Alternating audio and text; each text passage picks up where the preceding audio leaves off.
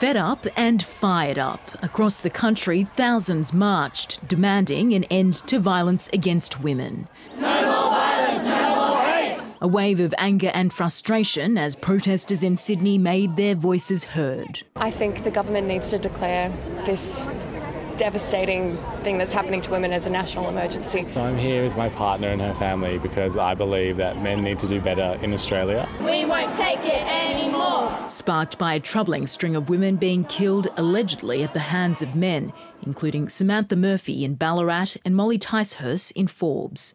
Organisers say this year one woman has been murdered every 4 days in Australia. We need legislative changes, legal changes, but above all we need cultural change. But our government knows that we need to do more. In Adelaide, women, men and children stood on the steps of State Parliament calling on the government to take action. It's just gone on for too long, and like I say, we just need the politicians to step up. This is an epidemic that requires the full resources of government at all levels.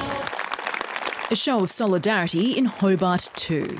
Especially to young men, to call out misogyny and call out abuse when you see it. The message both here and around the country is that urgent action is needed to deal with what's now being called a national crisis. No more violence, no more hate. The federal government has ruled out a royal commission saying it should focus on implementing its national policies. We've committed some $2.3 billion in measures since we've come to office.